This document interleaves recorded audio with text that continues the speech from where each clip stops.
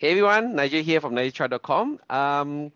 Before I start sharing, I wanted to just let you know that I'm actually really happy today because you can't see it, but behind me there's actually my green screen. I should show you quickly. No, it doesn't work that way. Mm, is it like this? Yeah, that's right. See, I got a green screen behind me, so that's why I'm really happy.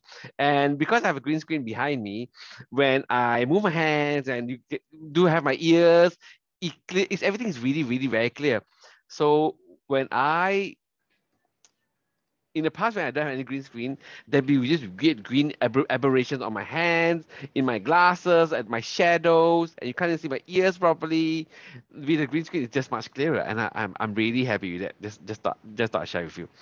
So today I want to share with you this idea that's been in my mind that it says that's basically my camera. Come on, camera, zoom in back on me. That's right. It's get up and do something meaningful. Just get up, start doing something meaningful. Um, I'm gonna go straight to the point. I'm not very good, filling the gaps. I'm gonna be just straight. Life is really short enough, we cannot waste it on shit, people, or things that don't matter as much to us. Life is short. However, God made such that even though it's short, it's long enough if we live it well.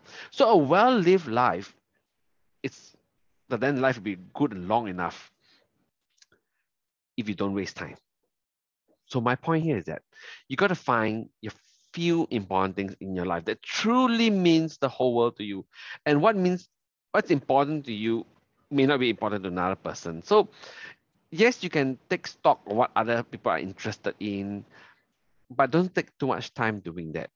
You know, you got to find out what's important to you. A lot of this boils down to self-awareness, self-esteem, and courage, right? Um, look at left and right to have to take stock what other people are doing, what you may be interested in. Speak to others. You can speak to people, speak to your parents. You can speak to people that's close to you. You can speak to a counselor or business counselor or job counselor. I find that most of the time I get clearer and clearer. I have more clarity as I evaluate, but also at the same time I do. That means that I can't sit down and think my way to a perfect idea. Oftentimes, I think of an idea, I perfect it by thinking as much as I can from different angles. Maybe I spend 20% of efforts there, but 80% of the time, I'm going to go on the ground. I'm going to launch it. I'm going to go on the ground. I'm going to sell it. I'm going to communicate it. I'm going to build it. And as I build it, I'll get data. I get feedback. People will tell me, hey, this is a stupid idea, or this is a wonderful idea. This is how you can make it better. And I take all this data over a period of time, and I refine my approach. I refine my product. I refine my service over and over again until it becomes from very fuzzy, very frayed, very minimum viable product MVP to something that becomes better and better and better with time. And that's how I evaluate and make decisions.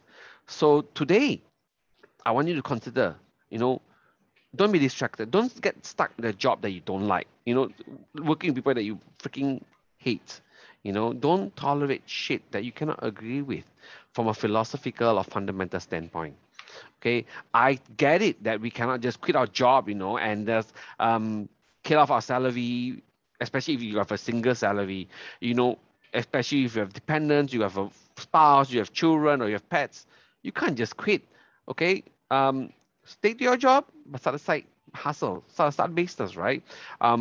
I recommend people start an online business because it's much more affordable to get into.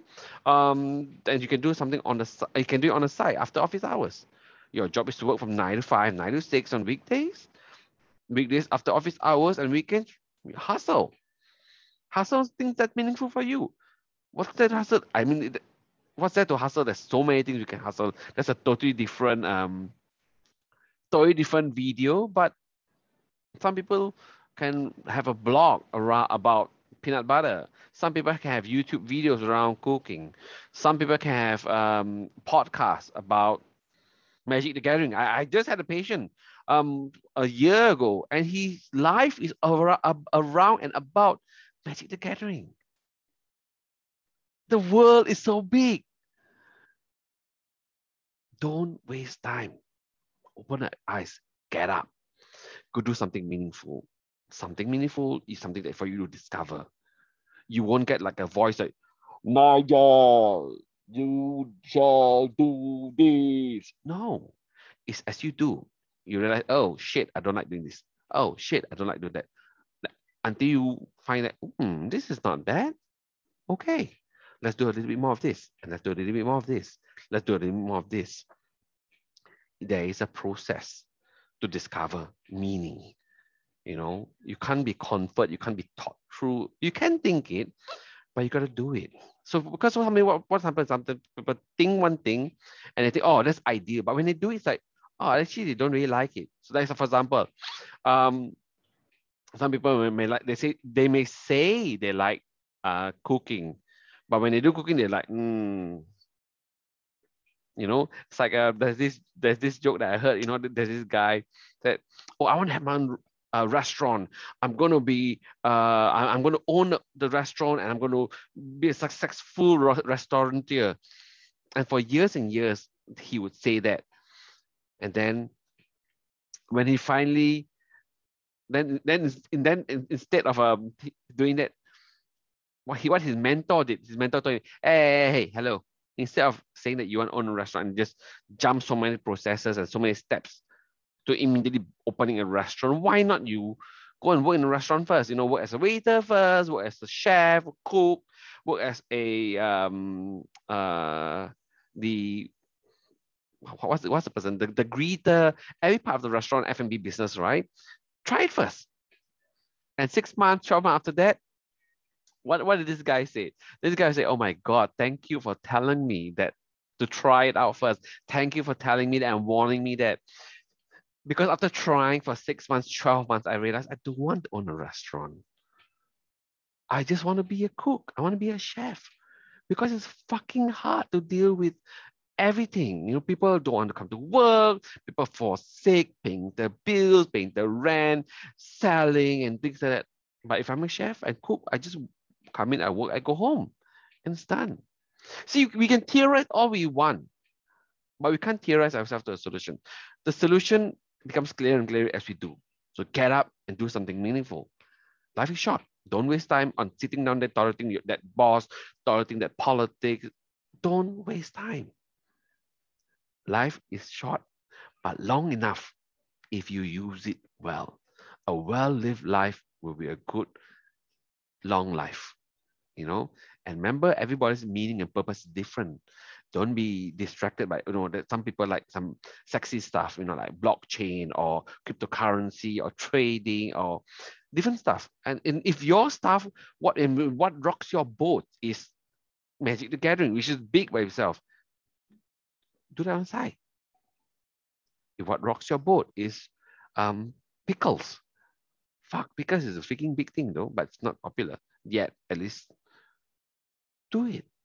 Or dehydrating foods, or just selling one particular type of controller, you know? It's your job, it's your adventure to find out what makes you tick. No one else can tell you that. Okay?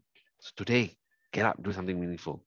Share with me what you think, share with me what your struggles are. I'll be more than happy to talk through with you some, but in remember, you got to take action on it and do it on the side. Okay? Take care, guys and girls. Stay safe. Wear your mask, safe distancing, everything. I'm just a text away or a comment away. So I'm looking forward to hearing from you. If you'd like me to share certain things, let me know. Okay? See you. Bye.